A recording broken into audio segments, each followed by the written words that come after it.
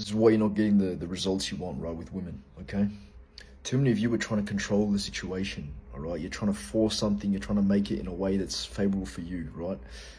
And what that does is that's coming from fear, right? That's coming from a place of neediness, a place of fear, and a place of lack, right?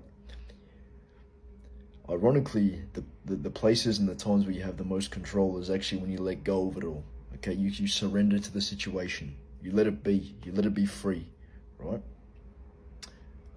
Because whatever you kind of place resistance to, right, it fights, all right? Because nothing wants to be contained. Nothing wants to be controlled, right? Let it be free. Relax.